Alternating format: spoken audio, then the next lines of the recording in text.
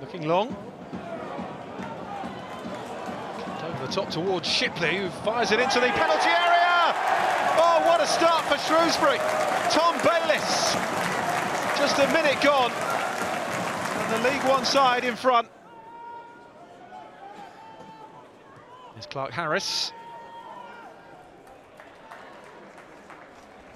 Goalkeeper under a bit of pressure there. He's given it straight back again to Clark Harris, who fizzes it across, and it's in from Kwame Poku. And what a response from Peterborough. 1-1 after 13 minutes. Clark Harris with the free kick. He's fired that straight into the face of Street, who stayed down. Follow up well wide by Taylor. Shrewsbury free kick. Come out here to Moore, drills it back in. Bergstrom did well, and then it's fired in by Pennington on the rebound. And Shrewsbury back in front with 10 minutes left in the first half.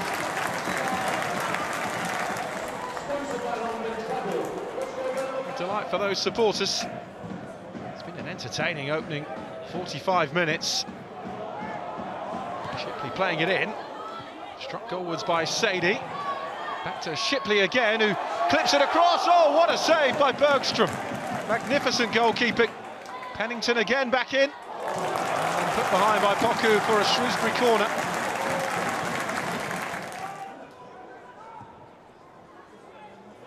Delivery on the free kick towards Pennington. Oh, that's a clumsy challenge.